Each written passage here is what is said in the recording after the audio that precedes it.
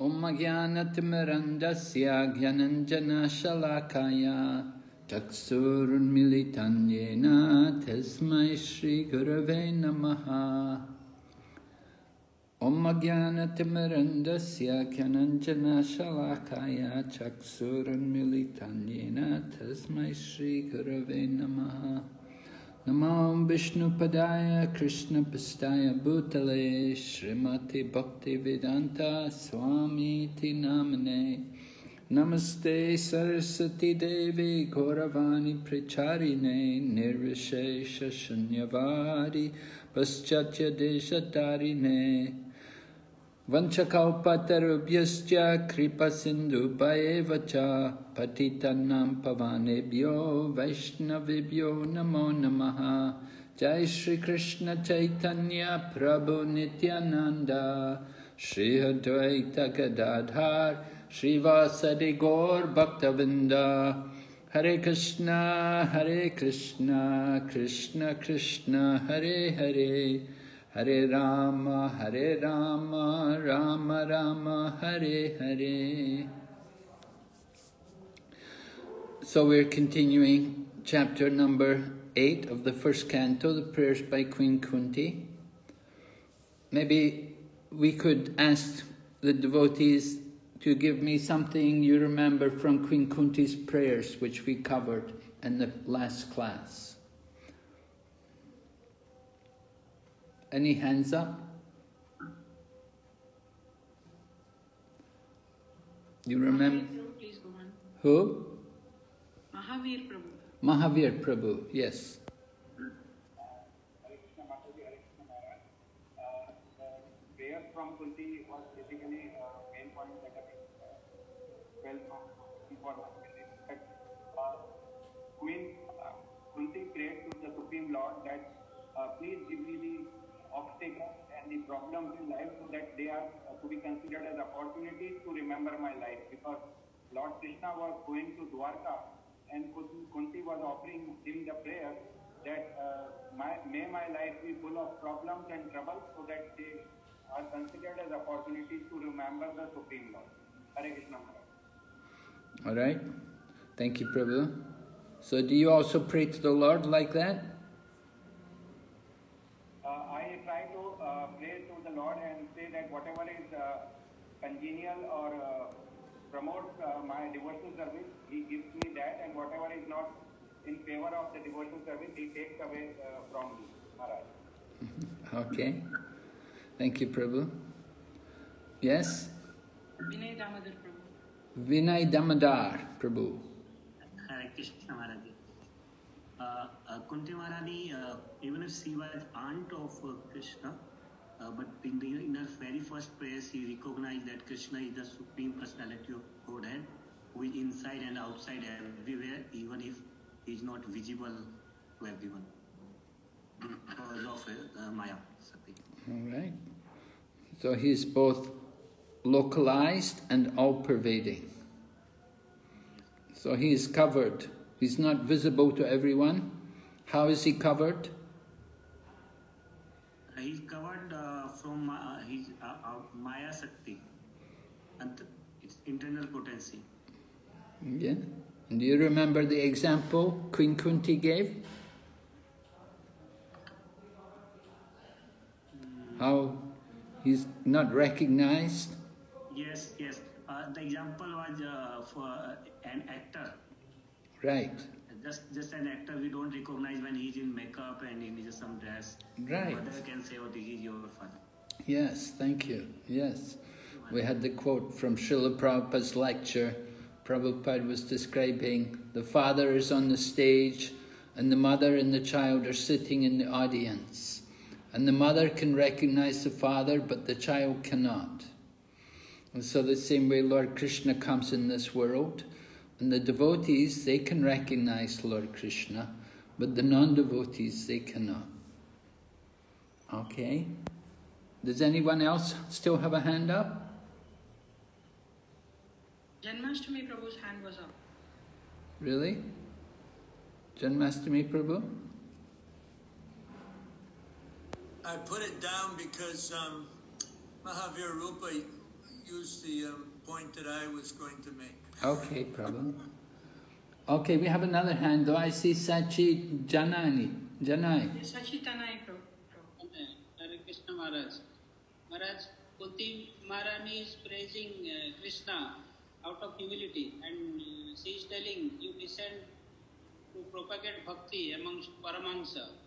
So, women like me, how can I know you?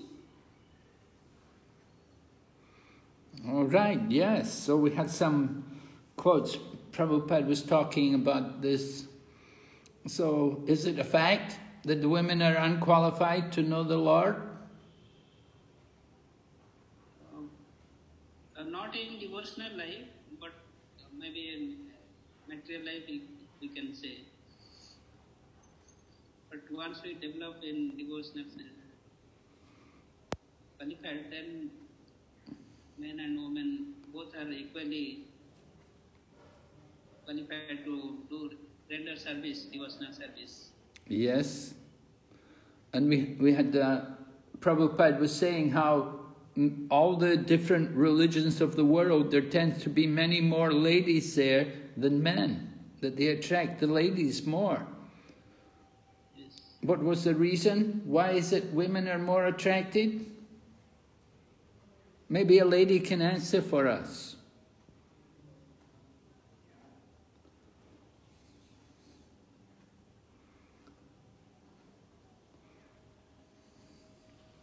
No response?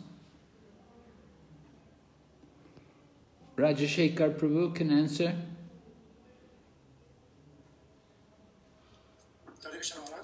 Ladies are generally, they are easily subordinated.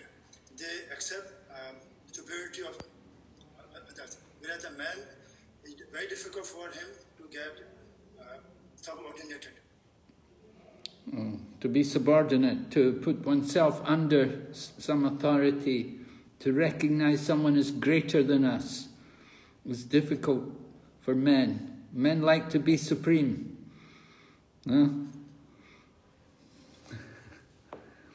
What about the ladies? Can we have a response from the ladies? Is this true?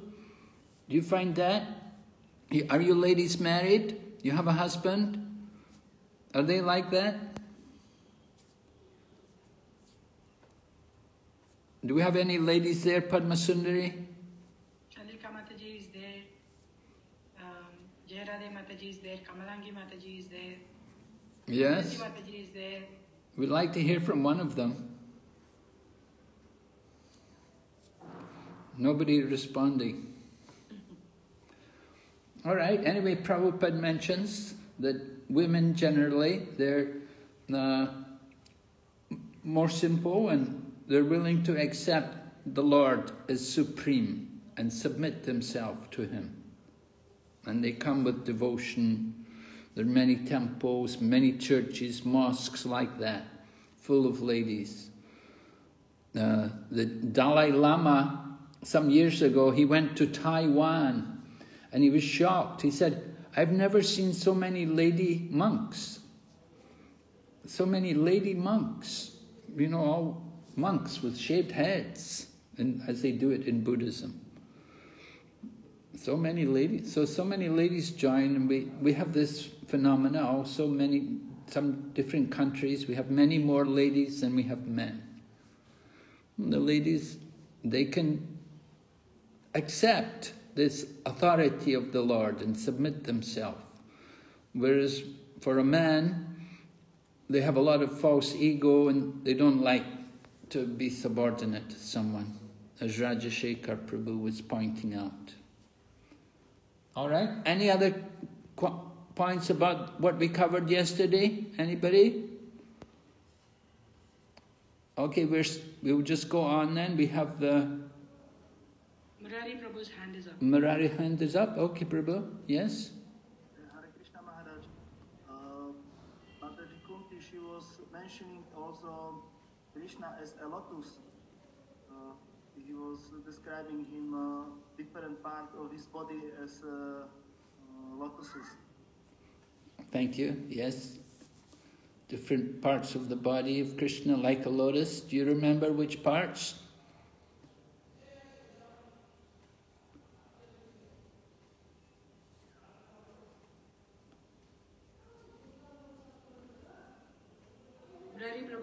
unmute. We can't hear you. Sorry. I'm sorry. She mentioned the garland as the lotuses, then his feet as the lotuses, then the navel, the navel on the belly here, where the lotus comes out, is marked with the depression of the lotus flower, right? In Nectar of Devotion, different parts of the Lord's body are described to be like lotus. I've got lotus eyes, lotus face, lotus lips, lotus hands, lotus feet. So, by seeing the lotus, Prabhupada said, then we can think of Krishna. We should immediately think of Krishna. And we can recite, it's nice to say the verse. Namo Pankajana Namo Pankajana Namo Pankajana Traya, Namaste Pankajangraye.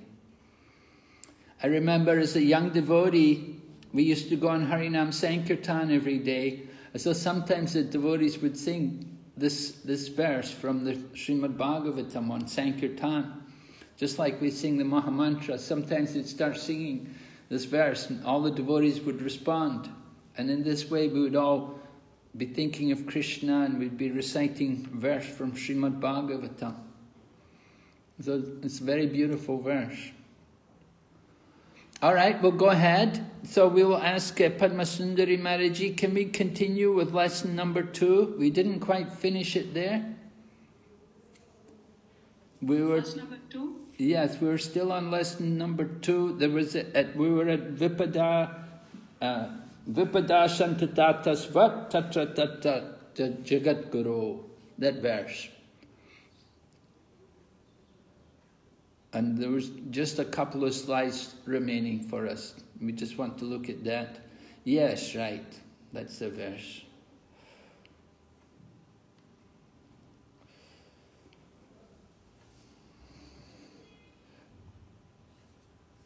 All right, would someone like to read for us Srila Prabhupada's quote here from Srimad Bhagavatam? Material existence is full of dangers. The Pandavas, they had their wife Draupadi, she is incarnation of goddess of fortune, and friend Krishna, but still there are so many dangers. This is the instruction that because Krishna is protecting you, you cannot expect that you will be out of danger. Danger you must meet, because then you will know that this material existence is full of dangers. Srimad Bhagavatam 1974. Could we just go back to the previous slide, Padma Sundari? Yes?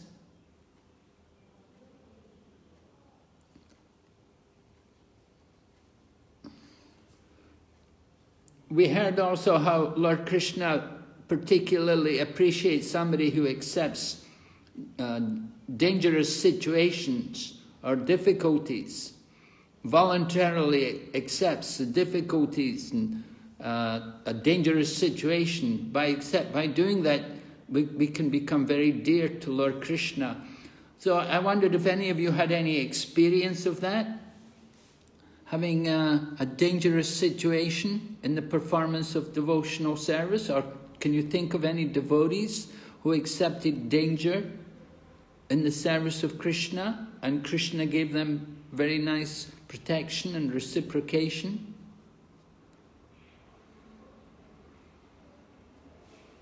Anyone? Janmastami Prabhu, I'm sure you must know. Yeah, I can speak of my own experience. Like in 2014, I went to America, and everything that could go wrong went wrong for about 6 years.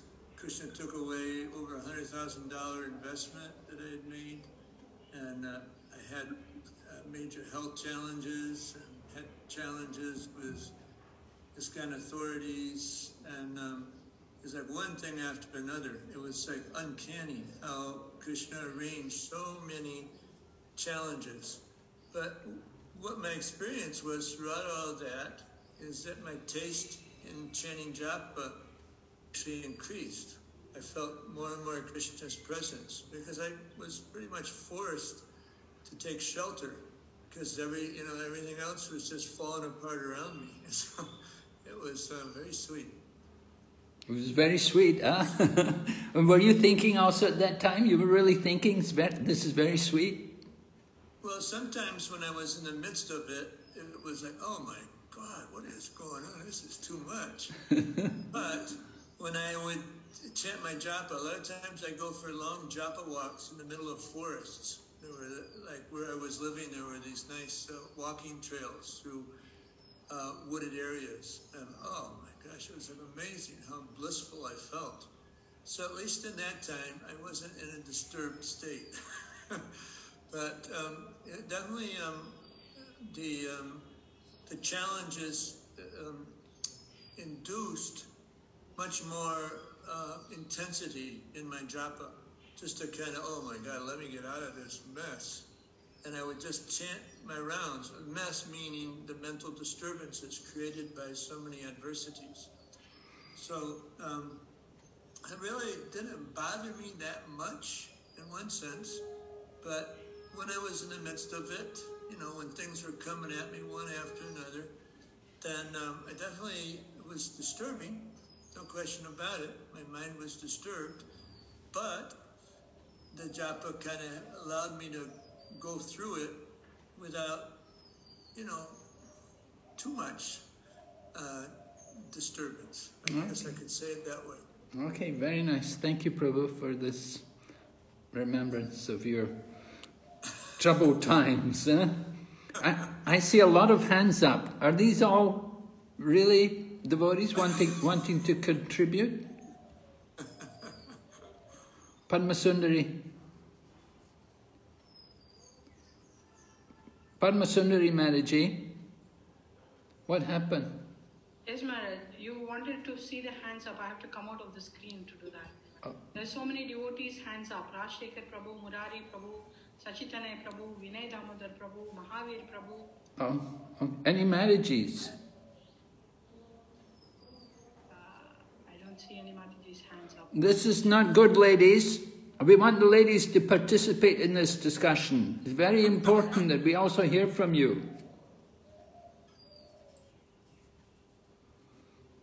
So I will call on Chandrika Maharaji, and I'll call on the others also as we go on. We don't want you ladies just sitting there quiet. Hare Krishna Maharaj. Hare Krishna. I don't think I have some trouble till this time. Okay, somebody else. You must know people. It doesn't have to be you. It can be other people. Maybe I can think of my Guru Maharaj, B.V.V. Swami, who tried to preach here in my country in the 80s, when it was communistic time. And it was very hard. You have to hide and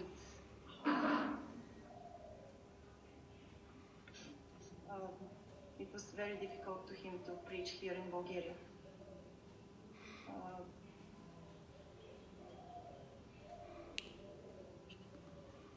So that was a dangerous situation. That was a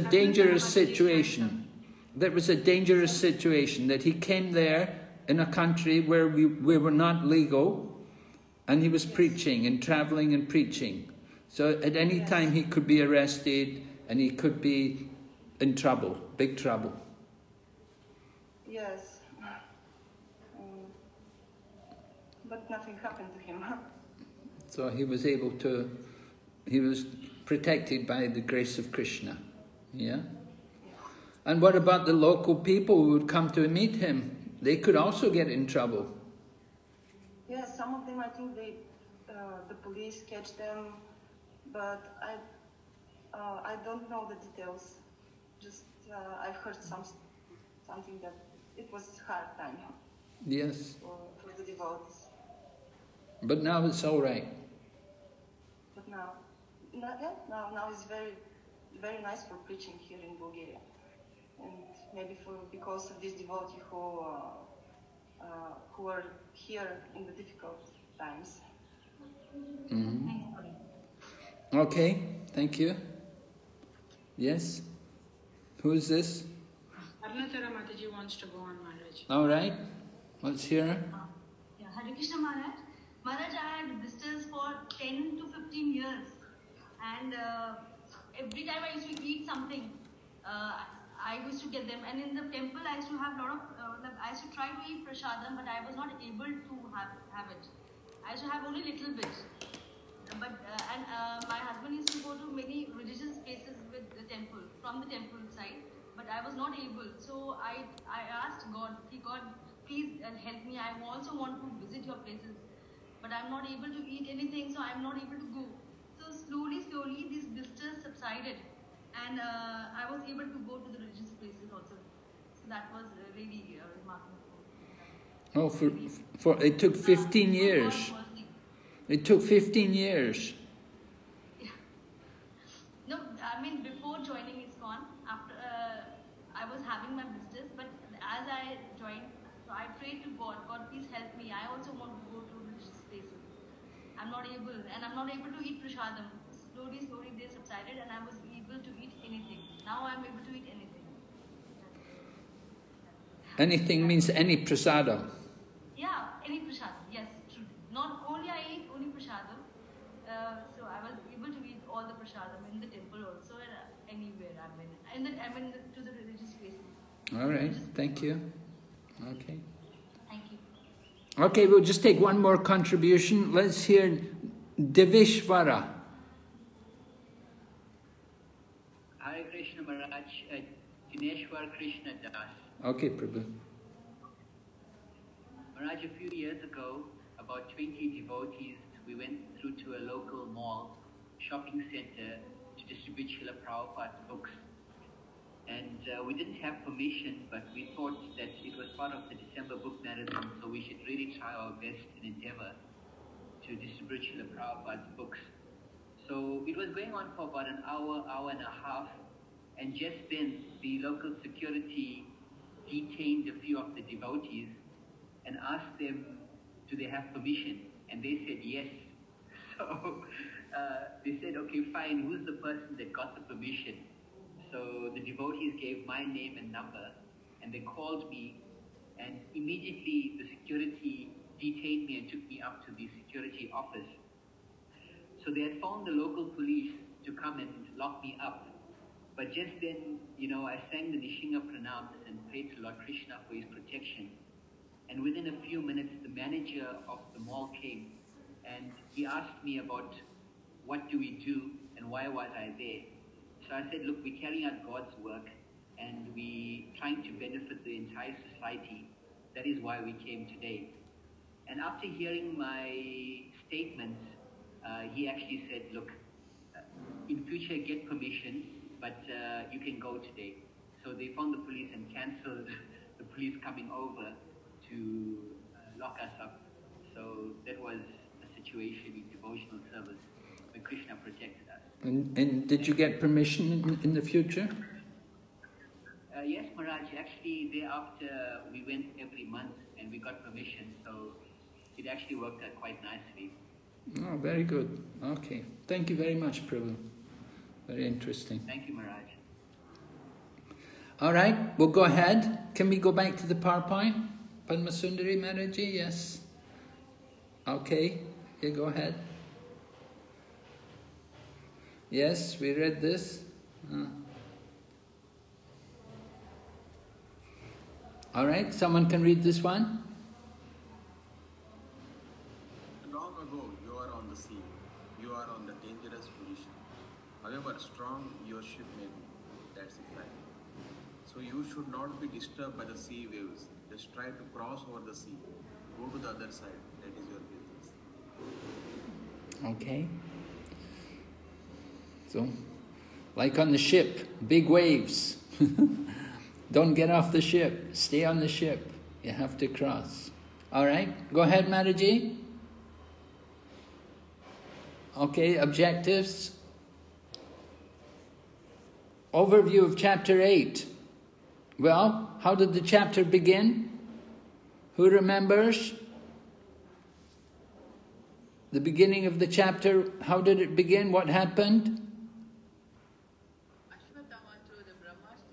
Yes, right. Ashwatthama threw the Brahmastra. And how was it counteracted?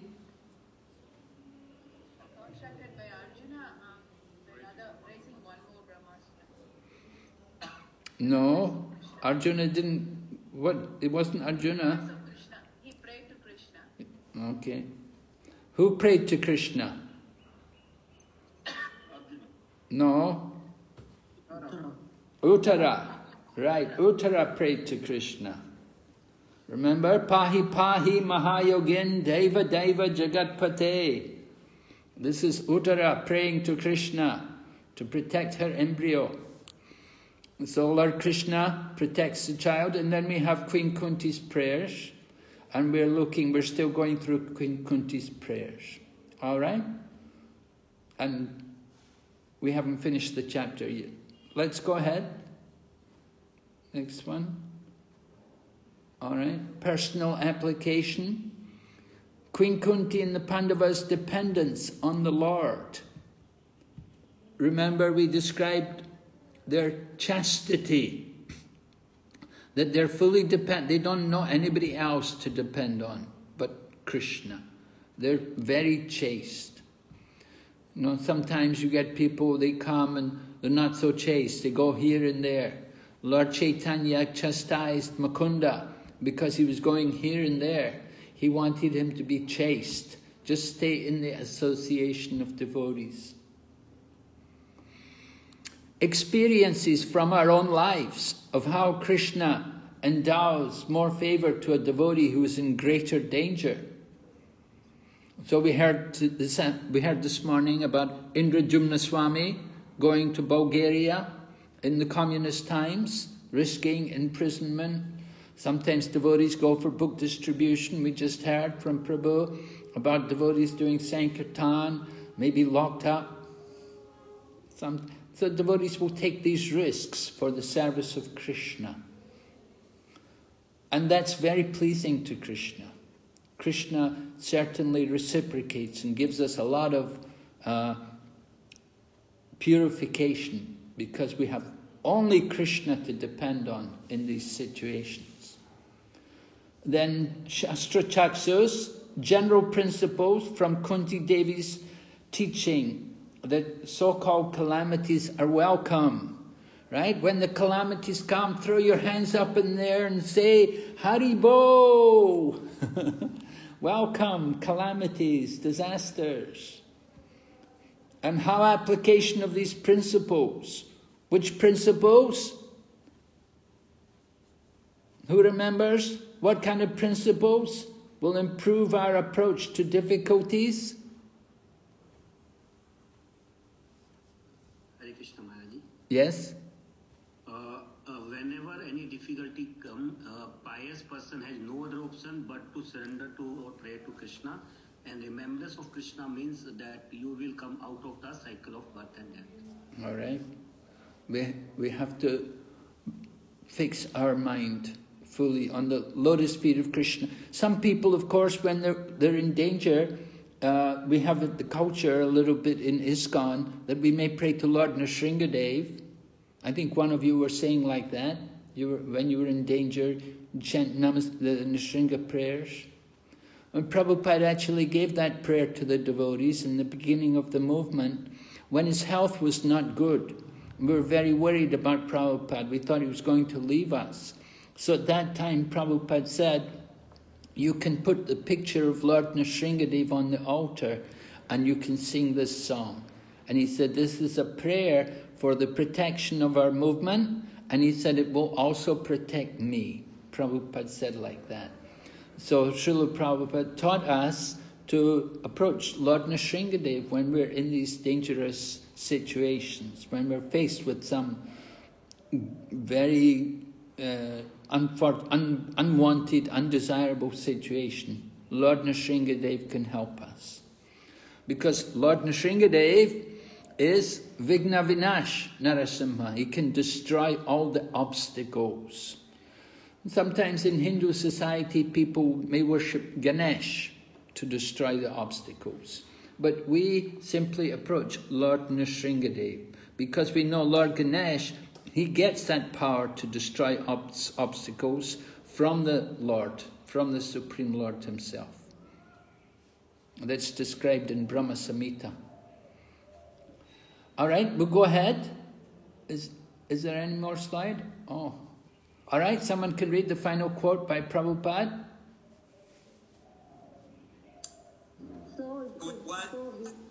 Maharaji, yeah. Go ahead.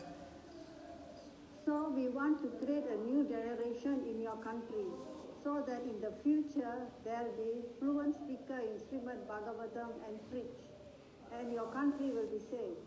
This is our program. We have come here not to exploit your country, but to give you something substantial. This is Krishna consciousness movement. Thank you. Prabhupada lecturing on Queen Kunti in Los Angeles. All right, go ahead, Maharaji. Okay, we've finished lesson number 2. We'll go on to lesson number 3.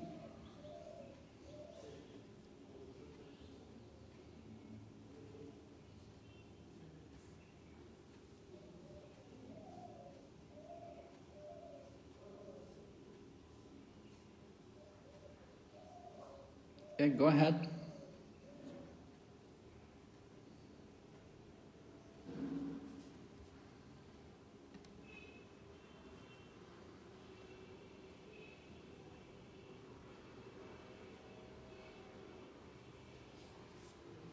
Go ahead.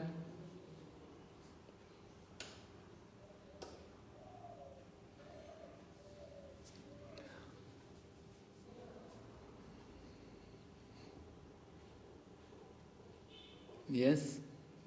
Keep going. All right, so these are the topics we're covering in Queen Kunti's prayers. We heard about the Lord's transcendental nature, how he's covered by that Maya and he's like an actor on the stage.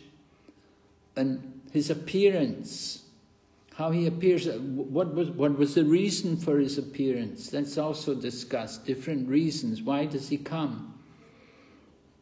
Did he come because the prayers of Lord Brahma and Mother Earth was overburdened? Was that why the Lord came? Or did he come in answer to the desire of Vasudeva and Devaki to have him as their son? Or did he come to rejuvenate the process of devotional service, like hearing and chanting? So different reasons are given why the Lord appeared. And the humility of Queen Kunti, because Queen Kunti is aunt of Lord Krishna, so she doesn't want to embarrass him by bowing to his lotus feet. So she begins her meditation on Lord Krishna from his thighs, looking up to the Lord. She doesn't want to make the Lord uncomfortable by looking in his lotus feet. Then obeisances to Krishna, Namo Pankajanabhaya, right? This was all offering respect to Krishna. And the pastimes of Krishna, we're going to hear about these things. The pastimes of Lord Krishna, we have Damodar Leela, Mother Yashoda, how she's bewildered by Krishna stealing the butter. And she only thinks of Krishna as her child. So Queen Kunti is surprised because she doesn't just see Krishna as the child, she sees Krishna as the Supreme Lord. And then the protection of the Pandavas. We've spoke about that a little bit. The dangers which the Pandavas faced and how it won the special attention of Lord Krishna. All right, we'll go ahead.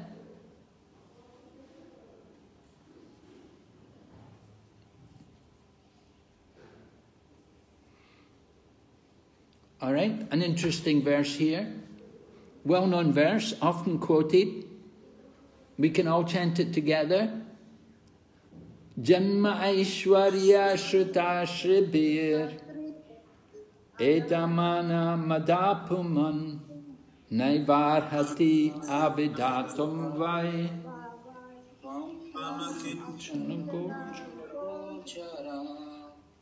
So, interesting, important words, right? Janma, Aishwarya, Shruta and Shri. Who knows the meaning? Higher birth, Yes? wealth, beauty, and high education. Yes, right. Shruti is education and Shri is beauty, Janma the birth and Aishwarya the opulence.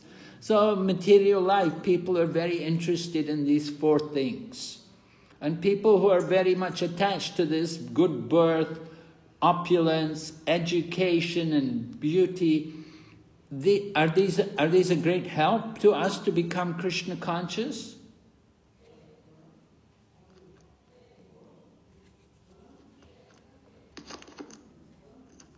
Is it necessary? Do we have to be very good looking or very educated or very opulent to be a good devotee? Somebody can respond?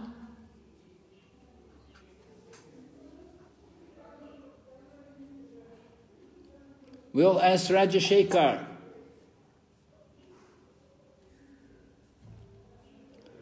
Rajashekar. These opulences, people become more proud. And he said that why should I go to Lord? I got everything under my control. Why should I go to the Lord? So there are other hindrances.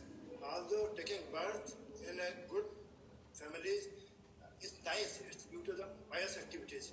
But by themselves, they become more proud and hindrance for the devotion service. Hare Krishna. So if we have them, do we have to give them up to be a good devotee? No, Maharaj, we have to use them for the Yukta Vairagya. All right, we have to use them for the service of Lord Krishna, right? And at the end, we have Krishna says he is akinchana gocharam, tvam akinchana gocharam. Who knows the meaning? Who can explain for us? Materially exhausted. All right. Do you know anybody who is akinchana?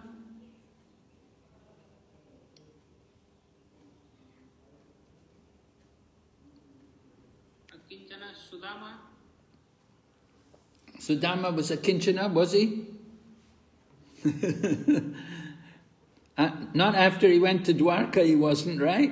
When he came back from Dwarka, he wasn't. Maybe before he went to Dwarka, he was a Kinchana.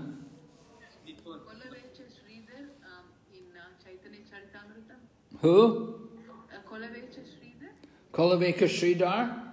So, what is the meaning? Akinchana means what? He's materially exhausted.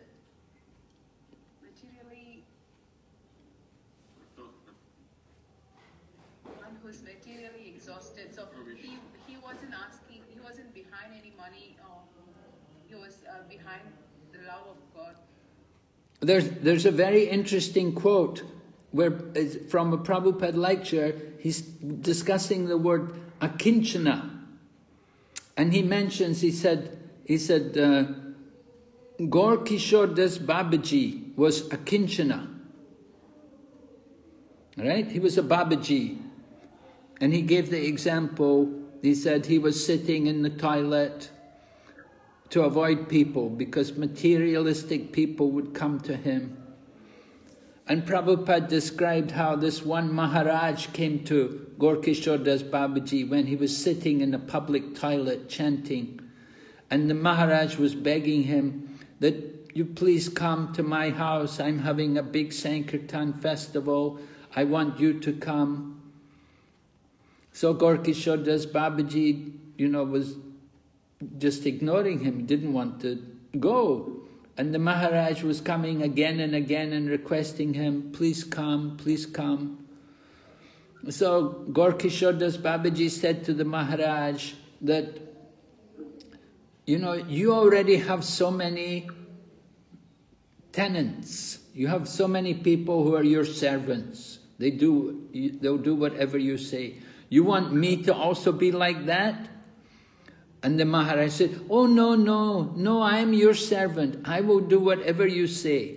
So then Gaura Das Babaji said to him, he said, all right, you come and sit here with me. You come and sit here with me. You sit here and chant Hare Krishna. You're ready to do whatever I say, so you sit here in this toilet with me. And the Maharaj ran away. So Gaura Das Babaji, he was a Kinchana. He had no, but then Prabhupada goes on, he said, Ramananda Rai, he was also a Kinchana. Now Ramananda Rai was a governor in the service of the king of Orissa, in the service of Maharaj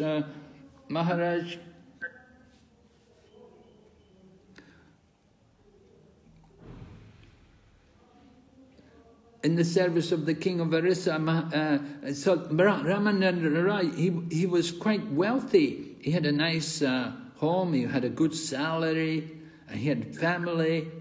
So how is it he is also a Kinchana?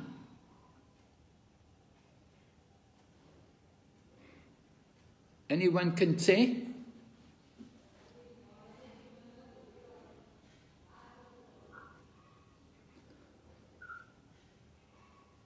You understand? Everybody can hear? Yeah. So, Ramananda Rai is also a Kinchana. How is it? Voluntarily giving up. Did he give up anything? Maharaj, he is free from material desire. His only intention is how to serve Krishna. He understands everything he possesses is Krishna's, right? He doesn't think of himself as being the proprietor. He understands everything, whatever he has, it's for the service of Krishna. And because Ramananda Rai, he's one of the intimate associates of Sri Chaitanya Mahaprabhu. Lord Chaitanya would spend so much time with him discussing the philosophy of Krishna. So he was fully detached from material life. He did not think of... So one can be a Kinchana and at the same time living in the material world. It's not that we have to give up everything, but we have to give up the attachment to everything. We have to change the attachment to being attached to Krishna. That's the point. Right? We'll go ahead. Let's see the next slide. Yep. Someone can read? My Lord, your Lordship can be easily approached, but only by those who are materially exhausted. One who's on the path of material progress, trying to improve himself with respectable parentage, great opulence, high education, and bodily beauty, cannot approach you with sincere feeling. So we all have to become a Kinchana. We have to give up our attachment to these things. Of course, these things are very important in the material world. People are very eager for them. They'll make great efforts to acquire them. But they're a bondage. They can be a big bondage in material life. Go ahead.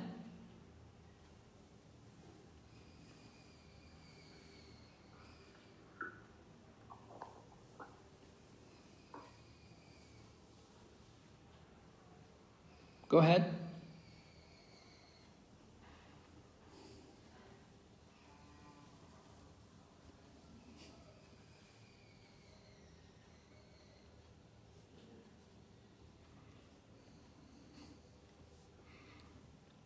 So, akinchana, one who has nothing. Nothing is mine. Just like Srila Bhakti-Vinod Thakur says, he has a song like that, that whatever I have, I've surrendered to the lotus feet of the son of Nanda Maharaj. My wife, my home, my house, my property, everything, it's his, it's not mine. So kinchana, something, we're thinking we have something. Yeah, well, go ahead.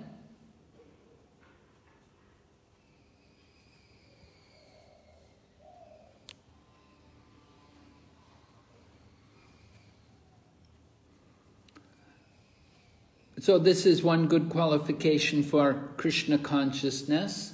When we're actually materially exhausted, we're tired of trying to make it in the material world, and we've lost interest, we become disgusted with the material world. We want to get away from it. But at the same time, we have to live in the world. So we have to change the attachment. Go ahead. Yes, someone read? This position is very nice. Niskinchana. I have lost everything. I am now not cared by my family, my friends. Therefore, I am forced to come to you. Surrender. So don't kick me out. Please give me shelter because I have no other shelter. Yes, go ahead. Keep reading.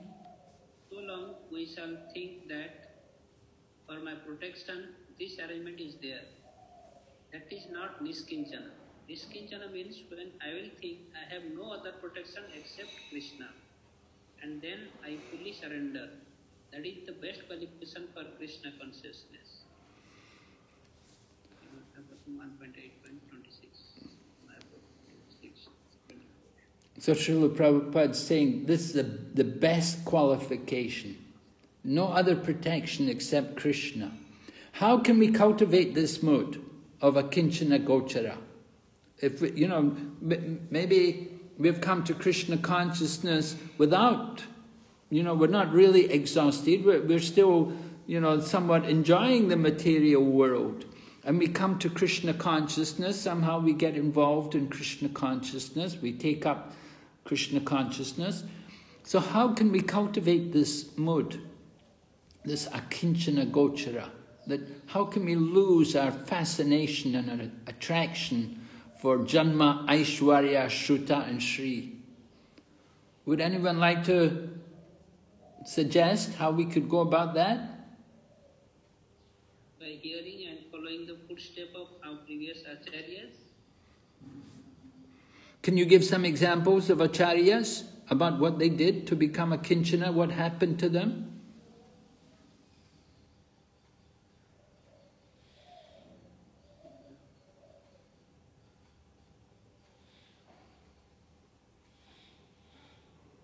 Like just I said, Sudama,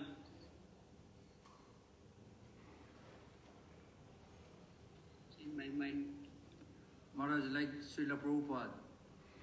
Can you say what happened? Prabhupada, when he went to America, he built up a lot of temple, and then so much money came, and he just engaged the pleasing of Lord Krishna and following the instruction of his guru. That's why he is akinchana. So you're saying it came later, but I think even before he went to America, he was already a kinchana. Yes, Maharaj. Thank you, Maharaj. Right? Before he even went to America, he was thinking initially, I will have a business and I will make money, give it to my guru. But Krishna had another plan. Krishna took away the business. And he didn't have so much money anymore. And then the family were no longer respectful to him. And so then he left home. And he was in different places in Delhi and Vrindavan. He was doing some service for different devotees, sometimes writing and editing work. And then he took sannyas. It happened that he took sannyas. And after he took sannyas, he was gored by a bull. He was hit by a bull and badly injured. And he was thinking, why is it like this? He was thinking that what's happening? Krishna's arranged like this. Maybe he was thinking, maybe Krishna doesn't want me to do all this. But he understood, no, Krishna did want him. Krishna wanted him to go through all of this just to get complete dedication to Krishna and to put himself fully at the feet of Krishna. He took everything away from him. Even he had him injured. But Prabhupada saw this is Krishna's mercy. So Prabhupada is certainly a nice example. Any other examples from Shastra or in the life of great saints?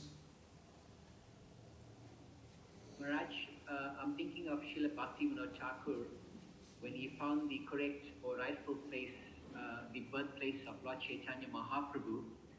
Thereafter, he resigned from his government service, his job, because he wanted to pursue building a temple for Lord Chaitanya Mahaprabhu's birthplace.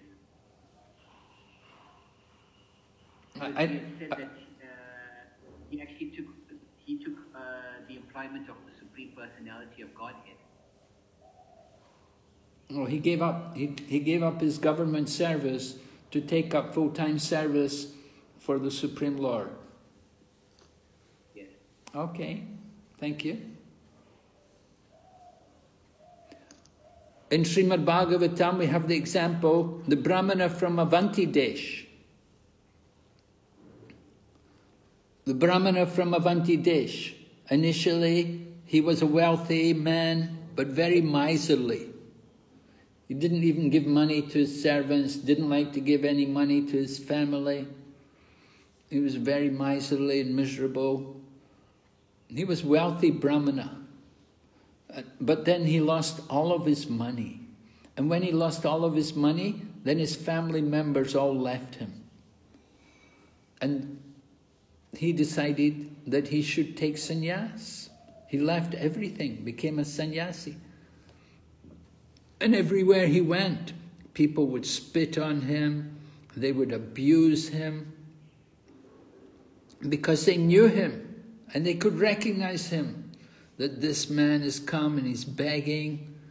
And they were very abusive, very offensive to him, but he tolerated it all. He took shelter of the Lord in the heart, and in this way he achieved perfection.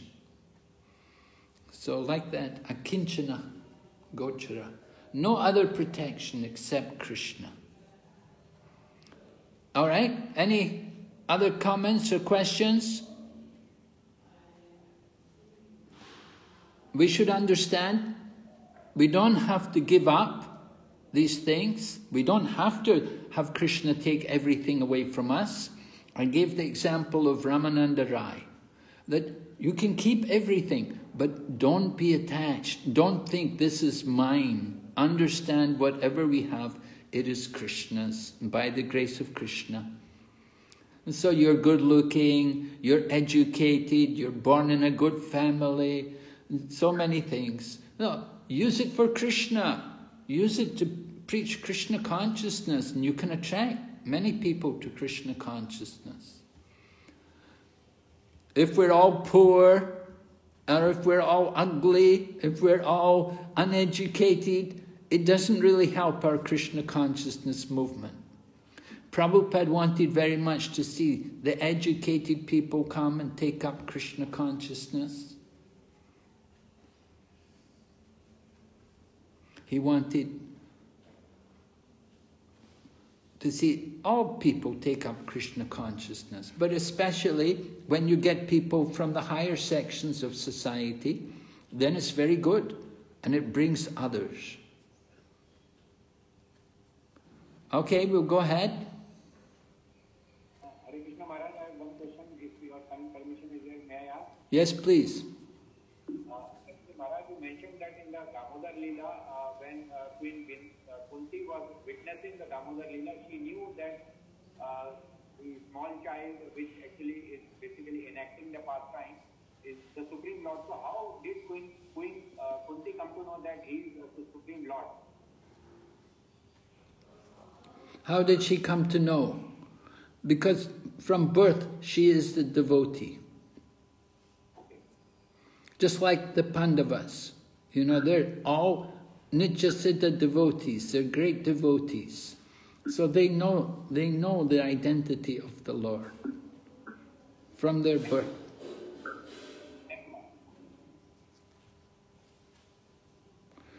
But Mother Yashoda and Nanda Maharaj, they don't know, because they just simply know the Lord as their son. Of course, they're also Nitya-siddha, but they're in this very special situation, they're covered by Maya, Yoga Maya, and they simply see Krishna as their child, so that Krishna can enjoy the loving dealings and the affection which they have for him. It's all arranged for the pleasure of Krishna, and Krishna gets more pleasure from being with Mother Yashoda and Nanda Maharaj, because they show that intimacy, and they don't show the same reverence and affection which is there, which Queen Kunti was showing. Thank you very much, Maharaj. Thank you. All right, another quote here from Mayapur. Someone read? If we think that we have got now a very big house, we shall live comfortably and sleep comfortably, then na gocharam. When Krishna will not be realized, then that comfort will be realized only, not Krishna. Akinchana gocharam, we should always remember this. So Prabhupada's pointing out, we're thinking, my house, I will live comfortably like that. This will not help us to become Krishna conscious if we are thinking like that. We have to develop this dependence on Krishna. So Prabhupada left the home, and that's the very culture that as we get older in life, we should get out from the house.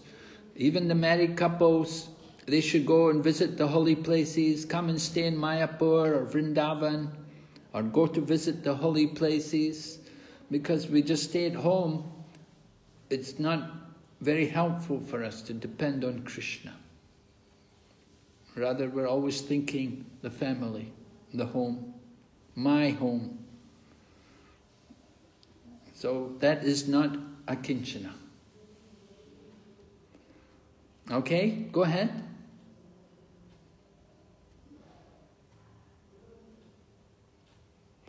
All right. We need a Mataji to read this, please. The devotees of the Lord are called akinchanas because they have practically no material assets. Such material assets are all products of three modes of material nature. They foil spiritual energy, and thus, the less we possess such products of material nature, the more we have good chance for spiritual progress. Purport 827. So it appears Prabhupada is saying we all have to become poor. Right? We have to give up our material opulence. The less we possess.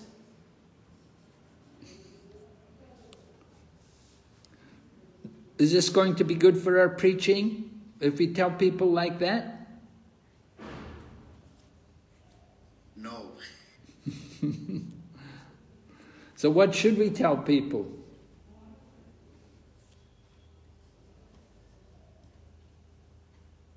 How are we going to present this to an audience?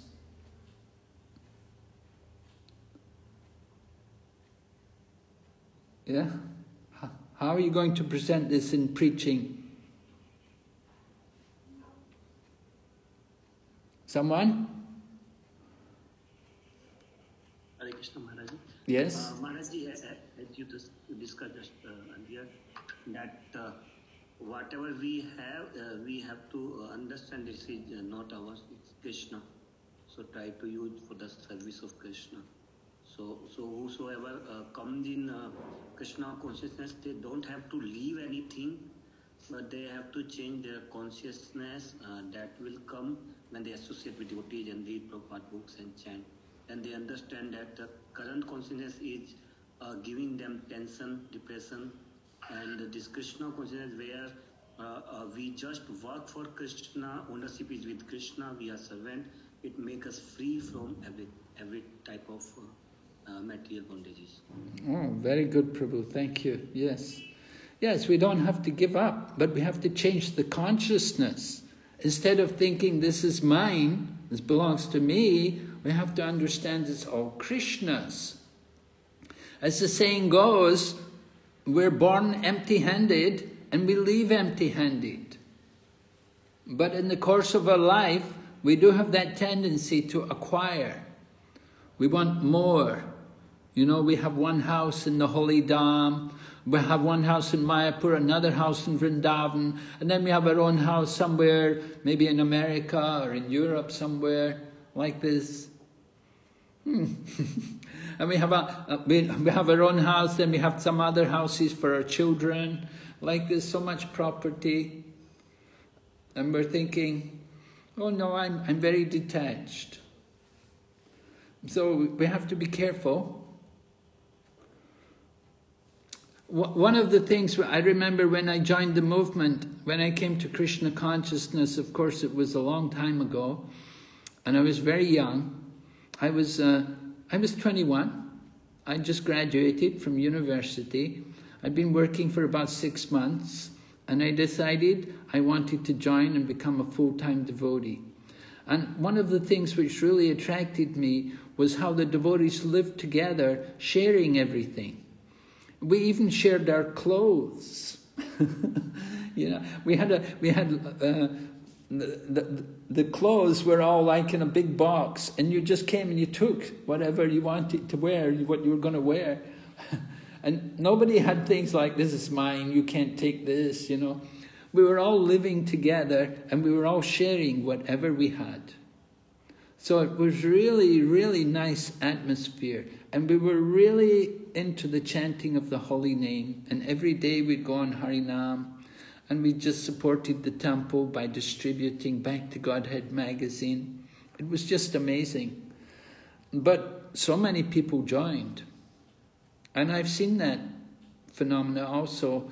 Later on I went to New York, and I was in New York, and I saw so many wonderful devotees so many wonderful people become devotees. Because the temple was so, it was so dynamic, and everybody was living together and sharing, working without any spirit of this is mine, or there was no selfishness, you know. Of course we were all young, but still that mood of being together and working and sharing everything was so powerful that it attracted many people to become devotees. And many of them they gave their whole life for Krishna consciousness. Go ahead, Padma Sundari.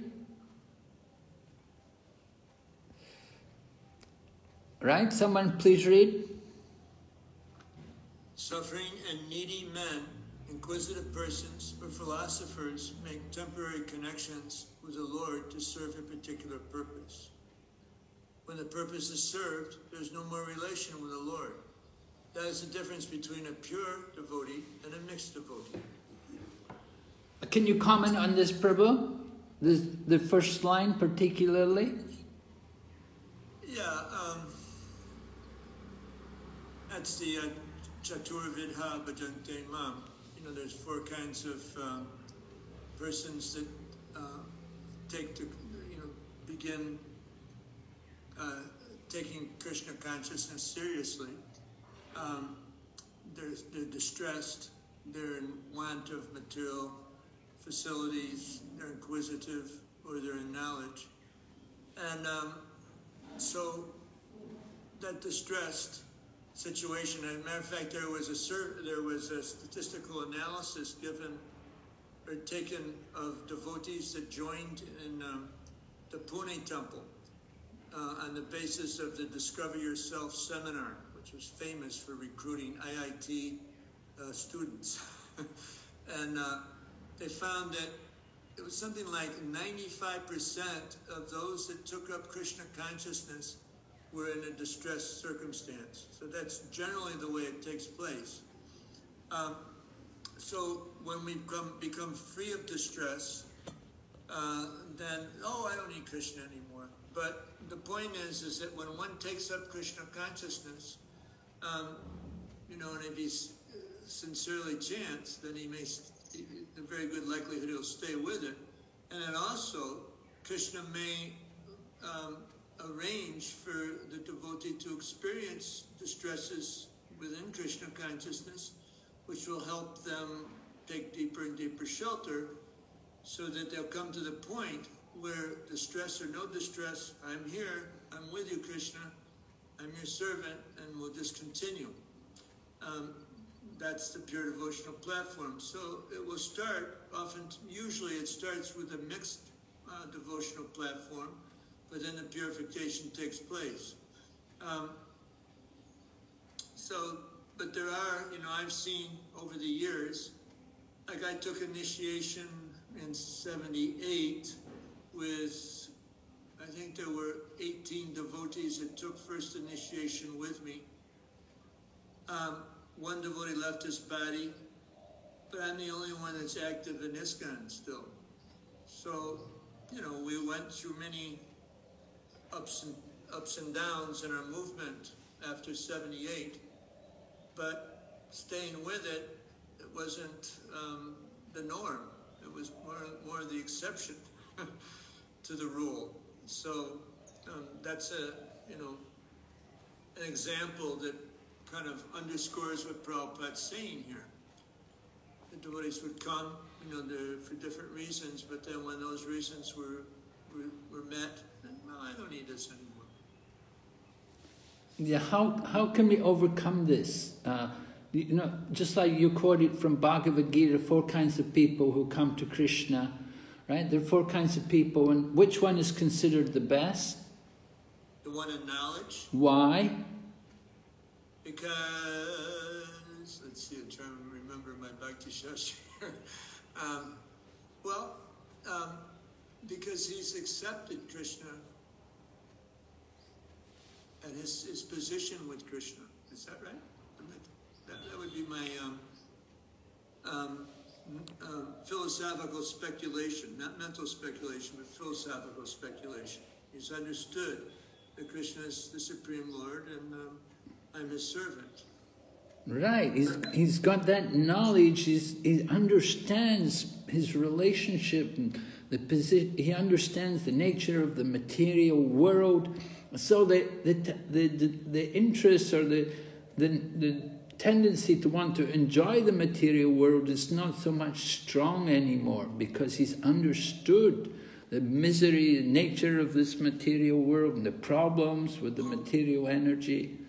He's got knowledge. That knowledge is all like that. He's understood. So it's very difficult for him to even think about enjoying the material world anymore. So if people get that proper education, if they get the good basic knowledge of Krishna consciousness, then they're unlikely to go away again. Yeah, that's why Prabhupada really wanted to have the systematic Shastric study, Bhakti Shastri Bhakti-vaibhava, for that very reason. Right, yeah. There's another point, you know, if like earlier in the first canto, I don't know if I can give you the exact reference now, but it describes that when one renders service, he becomes purified, and that purification means that he attains spiritual knowledge. So, but that also has to be side by side. In order to get that spiritual knowledge and solidify it, one has to be regularly studying Prabhupada's books. And that's one of the main reasons that devotees, I feel, fell down, because that wasn't going on.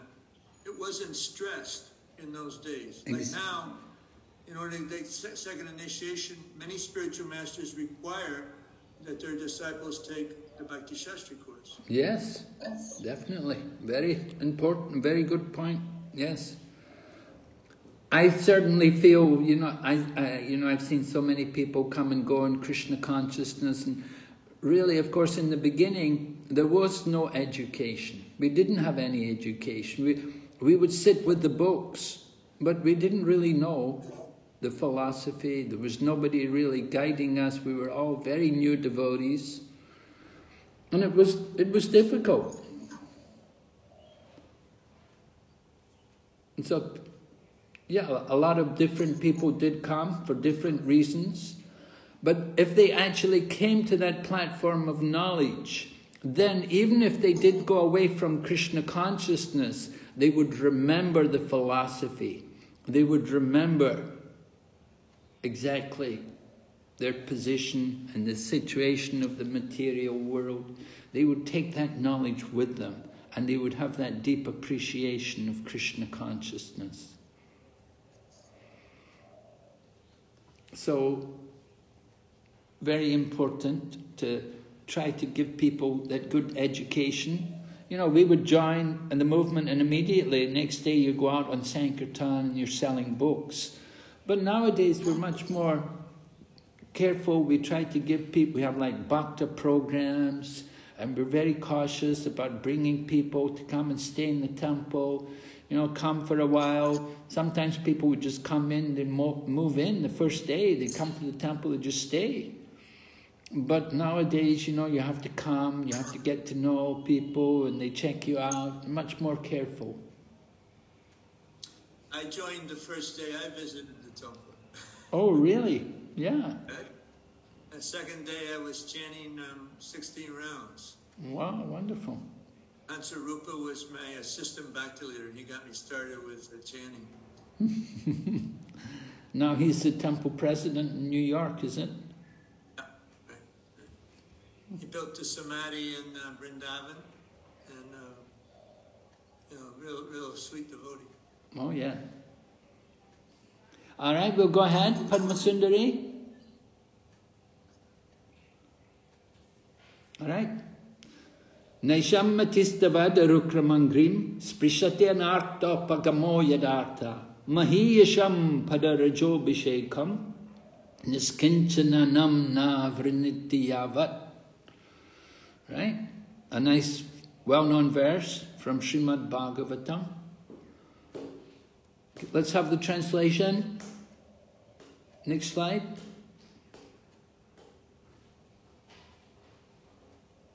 Prahlad Maharaj,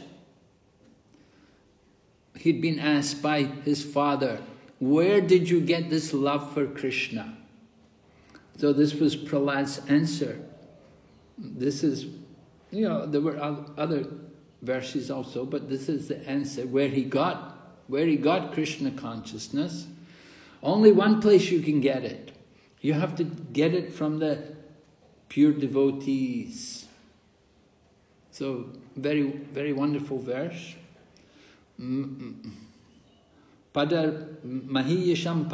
padarajo bhishekam niskinchananam nivritina. So niskinchana is also akinchana. It's the same meaning. You have to find somebody who is niskinchana, who is akinchana, who does not try to possess anything in the material world. So the same word is there, taken from the 7th canto, Prahlad Maharaj. Prahlad Maharaj is saying, smear upon the bodies the dust of the lotus feet of a Vaishnava, completely freed from material contamination. Persons very much inclined towards materialistic life cannot be attached to the lotus feet of the Lord, who is glorified for his uncommon activities. Only by becoming Krishna conscious and taking shelter at the lotus feet of the Lord, in this way can one be freed from material contamination. So we have to find out those devotees, that devotee who is niskinchana, who is not attached, who's not inclined, is not interested in this material life. And they're attached to the lotus feet of Krishna. So this is the idea. By their contact, take the dust from their feet. Taking the dust from their feet means become their servant. Offer obeisances to them. Not that you have to go and touch their feet and grab the dust from their feet physically, but you have to offer obeisances. We have to, in that way, get their blessings. Yes? Go ahead.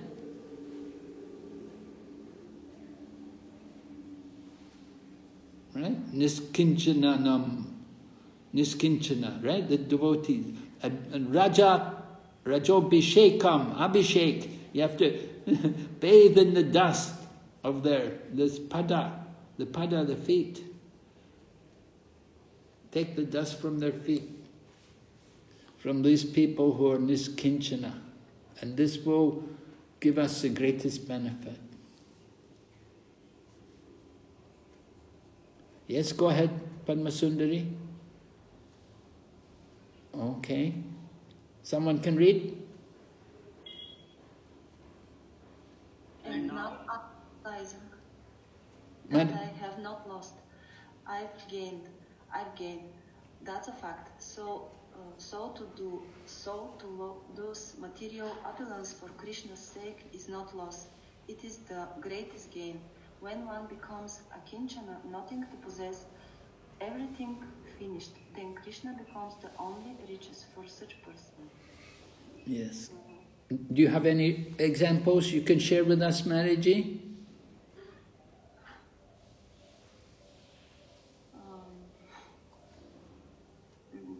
I don't know.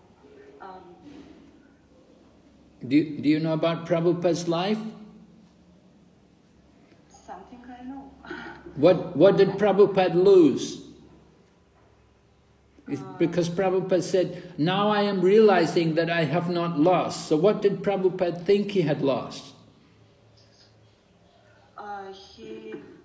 He lost his business, his family. Okay, very good, yes. How much business did he have? Did he have a big business?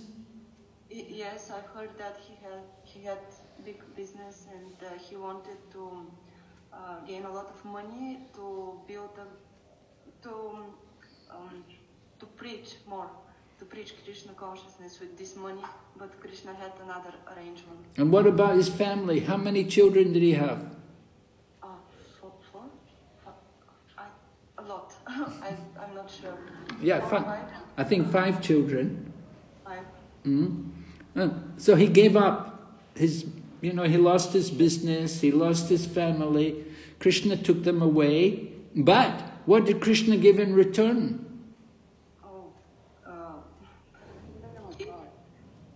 He gave him I'm sorry, my English is gone. He gave him the whole world to preach. Yes, he had centers all over the world. He didn't just have one little house in Calcutta. He had homes all around the world. And he had many, many children, his disciples. Right? His disciples were all eager for him to come. And they give him much more love than his own family gave him. So Prabhupada saw Krishna took away one little business, a little family, but he gave him a big family. He replaced it with a big family. And houses, temples all over the world. And so Krishna arranges. Krishna gave. Krishna took away to give something better. So this is the point. So Prabhupada is saying, to lose material opulence is not loss, because it was for Krishna's sake. But Krishna becomes the only riches for such a person. So Prabhupada understood the real wealth is to have Krishna. He wasn't attached to having all these disciples and all these houses. They were there, but Prabhupada wasn't attached to them. They were given by Krishna for Krishna's service. All right? Go ahead, Padma Sundari.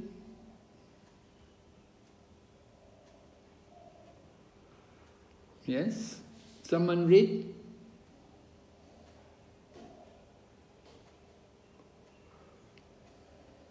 But there is a quality to such utterances also.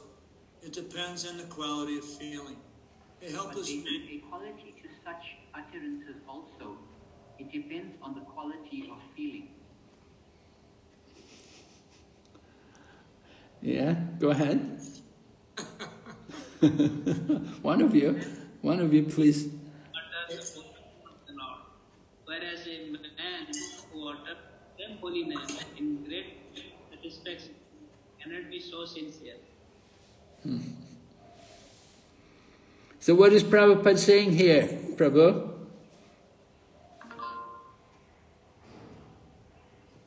Prabhupada is chanting holy to get this material, get out of The Prabhupada is expressing the importance of quality in chanting.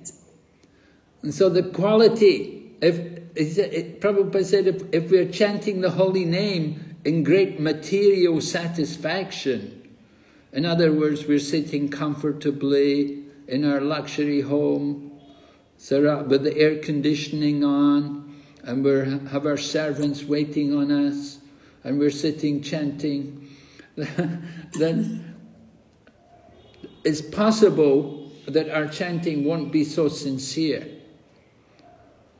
because we're in such comfortable material situation. In Bhagavad Gita, Lord Krishna describes, who knows the verse, about one who is attached to material opulence?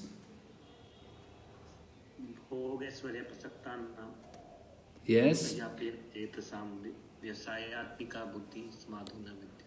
Right. In the minds of those who are attached to material opulence and sense gratification, what happens? Huh? The resolution for devotional service does not take place. Thank you, Prabhu. The resolute determination for devotional service doesn't take place for those whose minds are attached. If we're attached to this material opulence and sense gratification, it's not that you have to give it up, but if we're attached to it, if we're taking pleasure in that comfort, that luxury, then it's not good. So the helpless man can feelingly utter the holy name.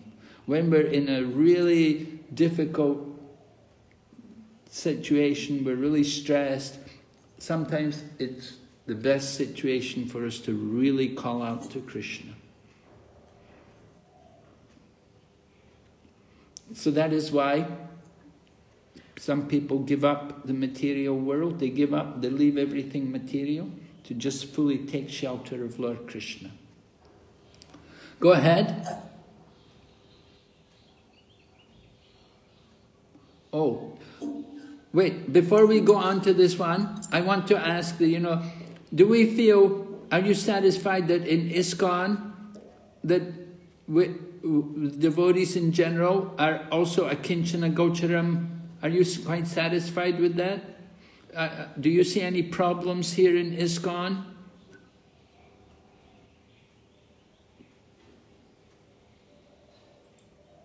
We want just, can we go back, Padma Sundari? Go back one slide. I just want to talk a bit more about this akinchana gochara. How are we going to... Can you go back, Padma Sundari?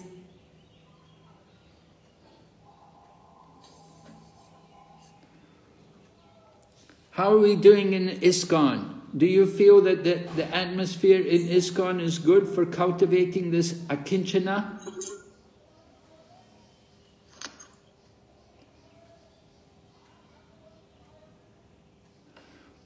We certainly saw Bhaktisiddhanta Saraswati Prabhupada, when they got the building in Bara Bazaar, a big building in Bara Bazaar in Calcutta, he was concerned because he heard some of his disciples say, oh, this will be my room, I will stay in this room will be my office, like that. And they were all thinking for their own comfort, for their comfortable situation. Bhaktisiddhanta Saraswati at that time said to our Srila Prabhupada, our founder Acharya, he said, better to sell the marble and print books. And he said, there will be fire in this ashram. He didn't like it. So we have to also be careful not to try to become too much comfortable. This is one of the issues which confront the managers for the big temple of the Vedic Planetarium. That while we're spending a lot of money to build the temple, that the mood should be there, that we have to cultivate this akinchana gochara, that we possess nothing. Nothing is ours. We are simply humble, insignificant servants. Chaitanya Mahaprabhu's teaching are based on vairag and gyan. Gyan and vairag, knowledge and detachment. We should not become too much enamored or bewildered by the material opulence. So it's very important to keep that detachment. And the way to do it is by being attached to Krishna. Attachment to Lord Krishna.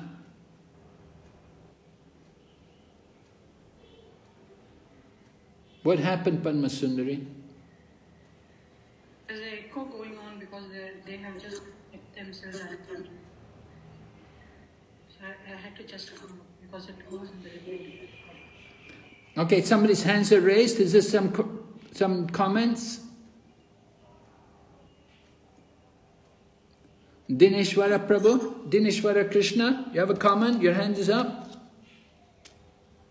Hare Krishna Maharaj. Yes, regarding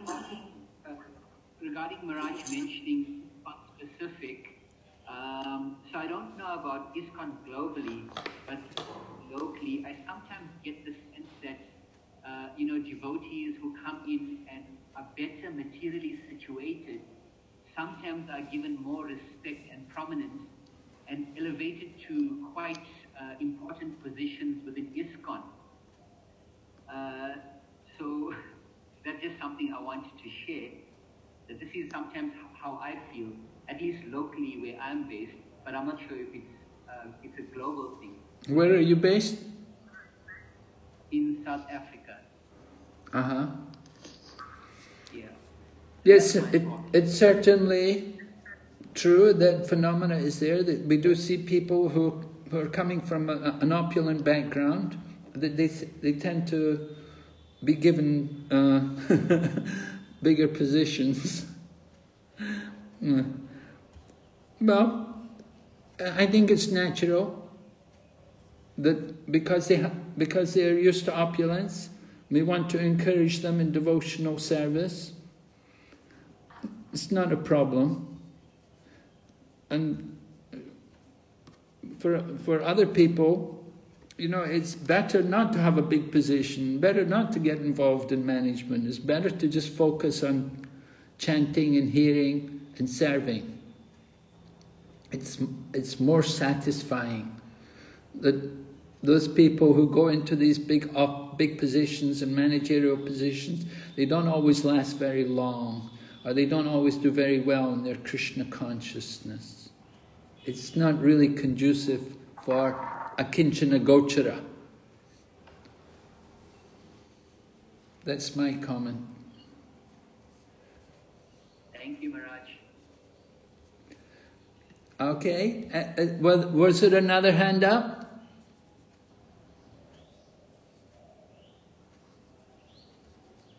I had my hand up. Yes? what I've seen over the years is that, like when I joined the movement, practically everyone was living in the temples. And, you know, they were brahmachari, brahmacharini. So that was a pretty powerful facility for taking up Krishna consciousness. Now it's more like people joining from the congregation and staying in the congregation. And I recently, as I mentioned earlier in the class, was in America for about 6 years, and it's the largest temple, the Alatra temple, outside of outside of Mayapur, I would say. Largest population, but very few actually lived in the temple. And most of the devotees were struggling like anything to maintain themselves financially, and as a result, they had very, very poor sadhana practices. Many not even chanting their rounds. So that was quite a shock for me, the kind of environment, after having lived in Mayapur for so many years. Yeah, definitely. There's a challenge to maintain oneself when you go outside of Krishna consciousness. But was there actually facility to help the people to, to maintain their Krishna consciousness? Were they given the opportunity to do full-time service in the temple? There wasn't so much concern about that. I started the Krishna Institute there, I was asked by the GBC to do something similar to what I did in Mayapur. So that was part of that focus. And then I started with the youth, an initiative called the Community Development Initiative, which had that purpose in mind. But it wasn't supported properly by the management, and so it didn't really last. And then the youth kind of petered out. Their financial demands and family demands were so great that they couldn't continue, the leaders in the youth. But that kind of petered out as well.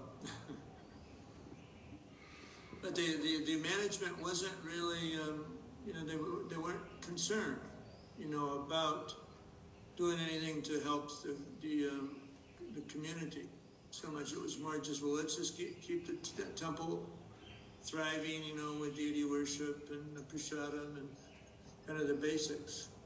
So major,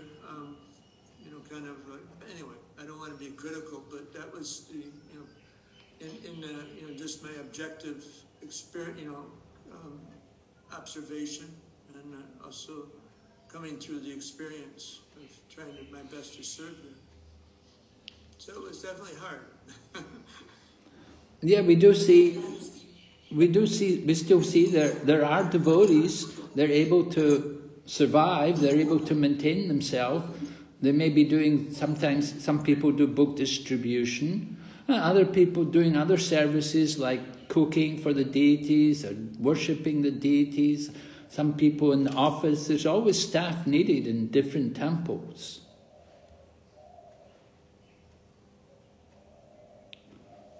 So, of course, not every temple may be willing to support devotees. They may not have funds, they may not have... But usually every temple will have some kind of ashram, maybe small.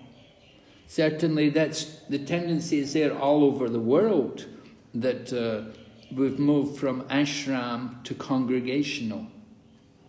We have much bigger congregations than we had, but much smaller ashrams.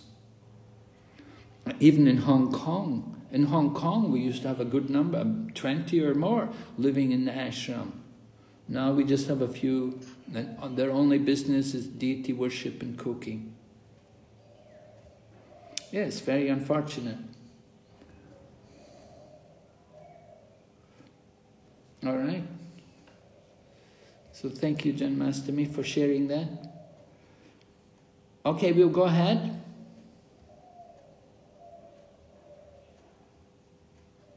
Yes? Mother Yashoda, right. Someone like to read? Mariji can read.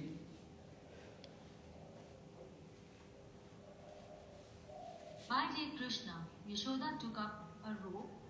bind you when you committed an offense, and your perturbed eyes overflooded with tears, which washed the mascara from your eyes.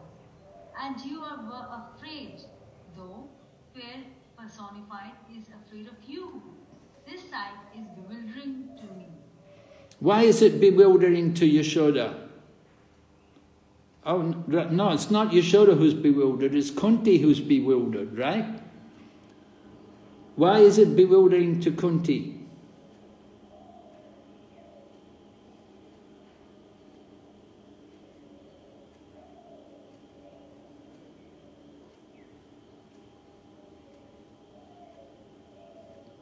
Any Mataji can respond?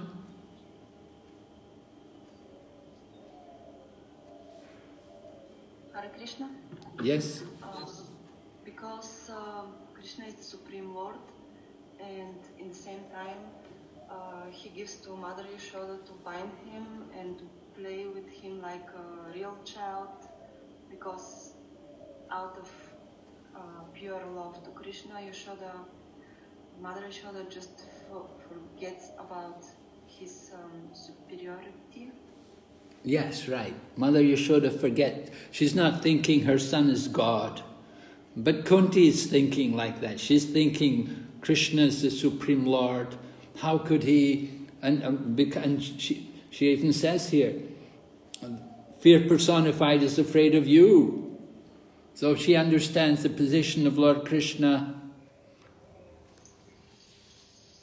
But she sees Lord Krishna behaving like this, that he's afraid, his eyes are filled with tears, he's crying out of fear of Mother Yashoda, like this. So this is the wonderful pastime, Damodar Leela, and Queen Kunti is appreciating Lord Krishna's wonderful enactment of this pastime.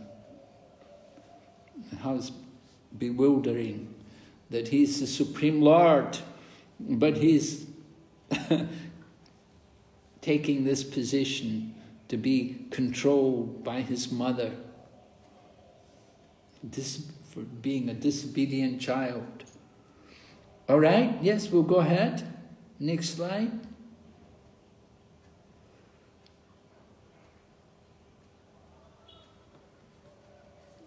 All right. Queen Kunti's expression of bewilderment. All right, I think we can go ahead.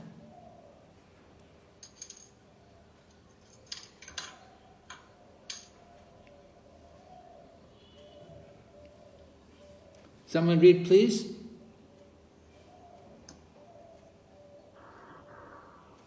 The highest achievement of perfect civilization is to work with love, but at the same time depend completely on the Lord. The Pandavas were the ideal executor of this standard of civilization. Undoubtedly, they were completely dependent on the good will of the Lord Sri Krishna, but they were not idle parasites of the Lord. They were not idle parasites of the Lord, right? Parasite, they live off others. So that the Pandavas were not living off Krishna. And that's it. That's the idea, you know, that's one of the problems about people living in the temple. One of the reasons why they're cautious now about people living in the temple is because sometimes the people who come there, they're more parasites than just active devotees. They didn't come to just give service to Krishna, but they just came to live off the temple. And so this is one of the reasons, one of the problems which temple managers face, that you want devotees, but at the same time you want people who are going to be active and contribute service.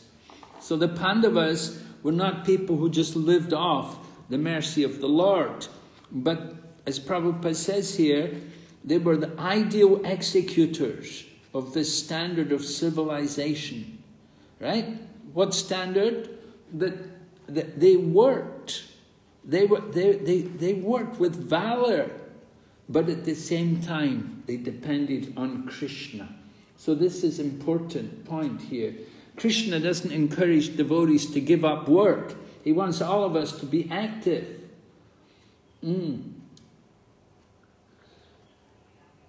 So it's not that they should just come and cry to Krishna, oh no, Krishna, don't go, because Krishna's getting ready to leave, and Queen Kunti's worried that Krishna's going to leave. And no, you should just stay, you have to stay, you have to protect us. It's not like that. It's not that they just want Krishna to be there to protect them. They're actually completely attached to Krishna, and they don't want to lose the association with Krishna. So this is the mood of pure devotees.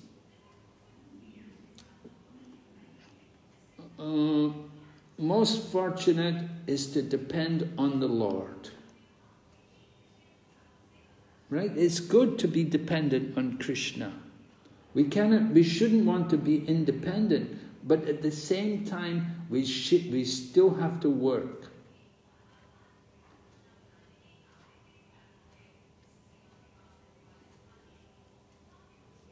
Oh, qualified, I'm just checking my notes here. Qualified by, the qualification of the Pandavas. Their qualification was personal character and physical activities. By their character and by their activities, they were qualified. They were very qualified, very pure and responsible in their character, and very active in also performing their duties. They didn't sit back. Just like Kurukshetra war, they're out there, they're in the battle, they had to fight. But depend on Krishna. So this is very important purport here.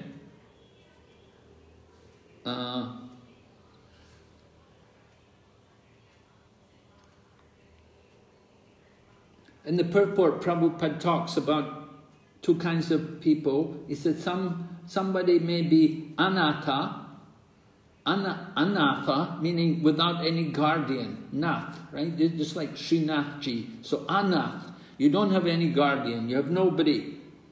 And somebody else is sanatha, they have someone to protect them. So the devotees, we're sanatha. We depend on the will of the Lord. That's the point. We depend on the Lord. We're not independent, but at the same time, we have to act. We cannot just simply let Krishna do everything. We don't want to take service to Krishna. We want to give service for Krishna. So these are some points from this. Go ahead, Mataji.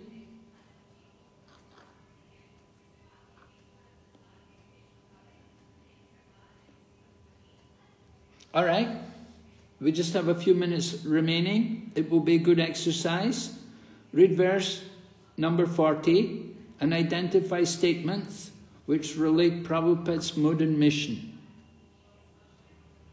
Verse number 40 of this 8th chapter. Identify and discuss. How many people have we got here today?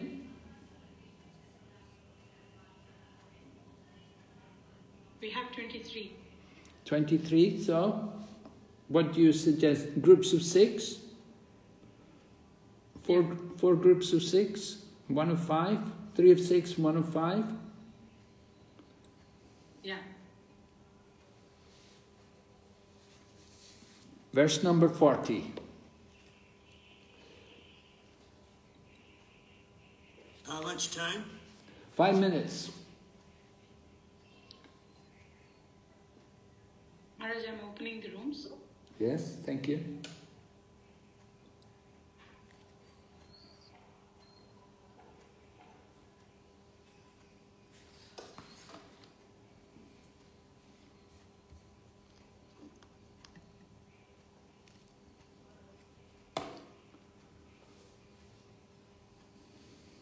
Hare Krishna rooms.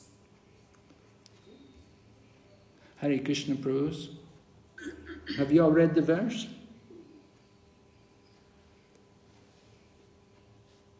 I'm reading, Maharaj. Maybe you can read it out. You want me to read aloud? Yes. All these cities and villages are flourishing in all respects because the herbs and grains are in abundance. The trees are full of fruit. The rivers are flowing.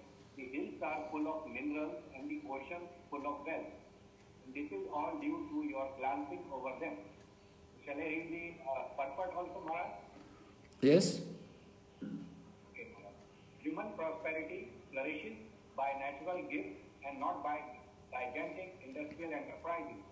Remember, we're looking for some quotes about Prabhupada's mood and mission. So, if you think something is relevant to Prabhupada's mood and mission, then we can make a note of that. Gigantic industrial enterprises are products of a godless civilization, and they cause the destruction of the noble aims of human life. The more we go on increasing such troublesome industries to squeeze out the vital energy of the human being, the more there will be unrest and dissatisfaction of the people in general, although a few only can live lavishly by exploitation. The natural gifts such as grains and vegetables, fruits, rivers, the hills of jewels and minerals, and the seas full of pearls are supplied by the order of the Supreme.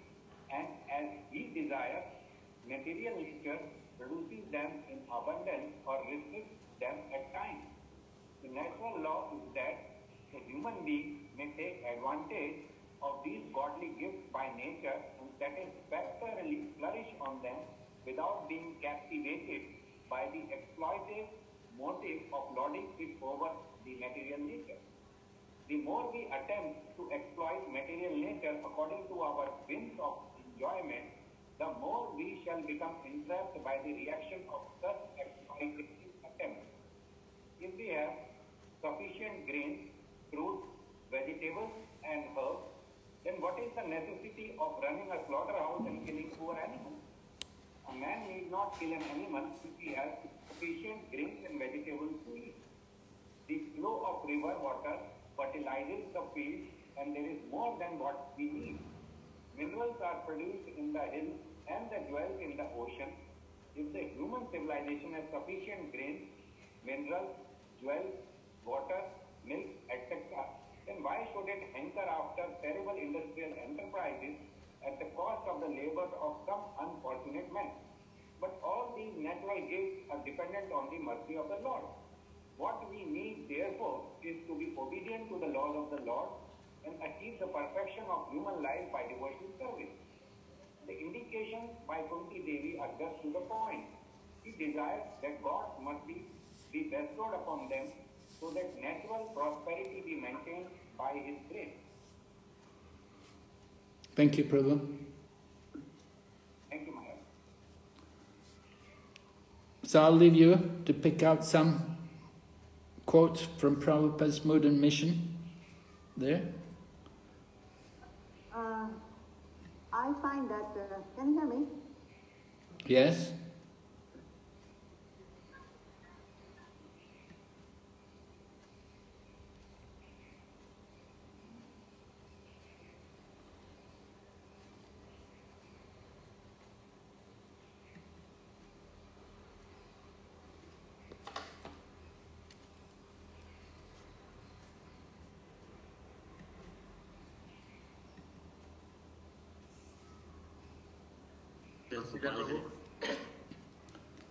Yes, Hare Krishna Prabhu. Did you get some quotes? Hare Krishna Maharaj. Did you get some quotes?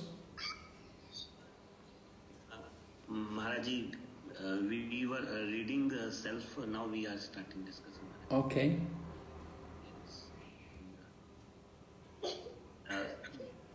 Prabhupada here mentioning about the godless civilization, like how we are dependent on the industries and we are rejecting the mercy of the Lord. We are exploiting the natural products. So it is more into the godless civilization rather than people becoming devoted to God, surrender to God. We are exploiting the resources by becoming godless civilization and creating more industries. That way we are where we are not getting the natural products. Okay. Also, one more point is, the more the industries, the more the dissatisfaction happens. Yeah, the result is that people are dissatisfied with that because of godly civilization. And one more thing, Maharaj, is as the mission, the Srila Prabhupada mission comes from this purpose that Prabhupada said that we should adopt devotional life, devotional service. Then Lord Mercy will flow to us. Then nature will give us the natural gifts, and we will flourish with those gifts. And then we get more time, and when we do the more devotional service. So no requirement of working like labor or for industries and everything. So start with devotional service and end with devotional service. Oh, thank you. Yeah, very nice. It also says that industry, they squeeze the vital energy, very vital energy which have got that squeezed by industries. And we got no time left for the devotional service. And all these things, material nature is under the direction of the Lord. So if Lord is pleased, then everything will be there. There's no need of spiritual house when all fruits are there. Okay. Very good. Thank you so much. Okay. All right. Padmasundari? Padmasundari? Maharaj, time's up. Can I close the rooms? Yeah, close the rooms, yes. You're muted, Maharaj. Oh, okay. You have muted yourself. Okay, all right. Okay, all right. Yeah. Yes, no.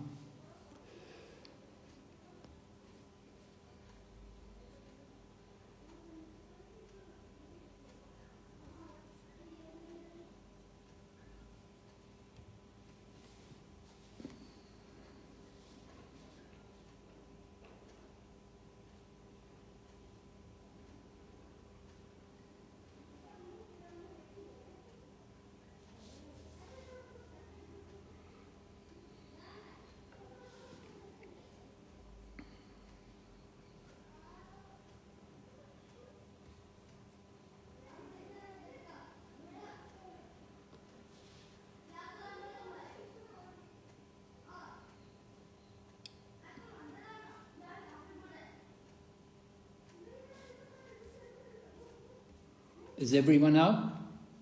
Are the rooms out now? Yeah, they'll join in a second. Okay. Yeah, they joined.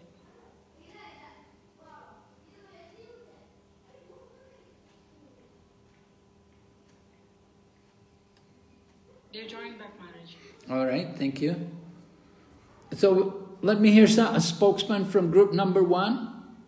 Tell me something you discussed. Do we have group numbers? I'm not sure which group is which number.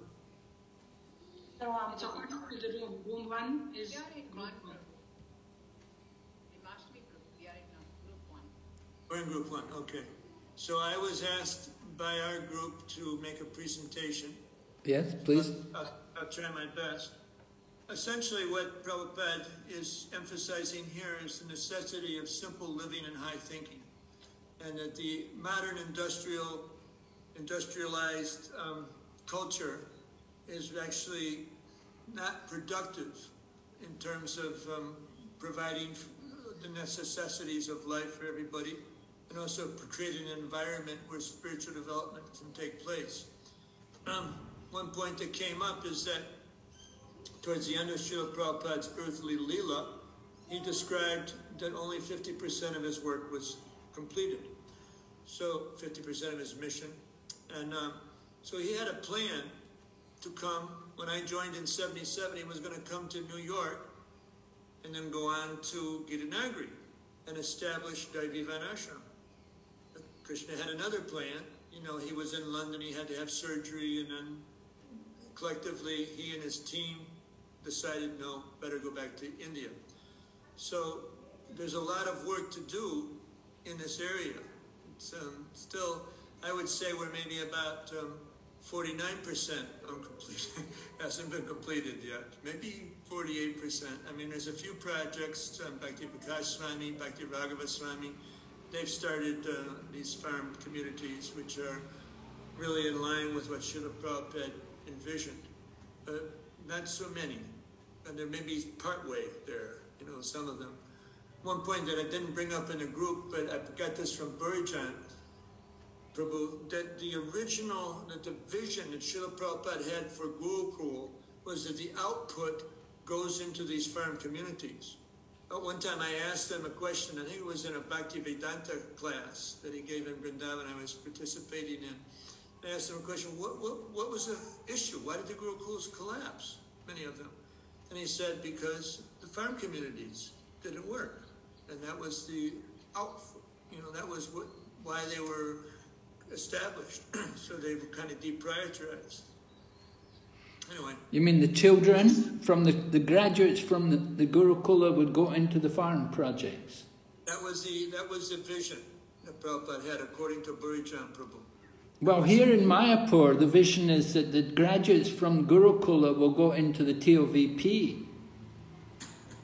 Well, things are changing, but that was, you know, this is at least coming from Burijan, who was one of the founding fathers of the Gurukul system. He was right in the very beginning. Yeah. That was understanding. Okay. So thank you. Very interesting. All right. All right. Thank you, Janmastami Prabhu. So we don't have time for another presentation. It's already 3 o'clock, but we'll continue next week. Yes. You said you would tell us the close or the open book assessment assignment. Yes, yes, I have it here.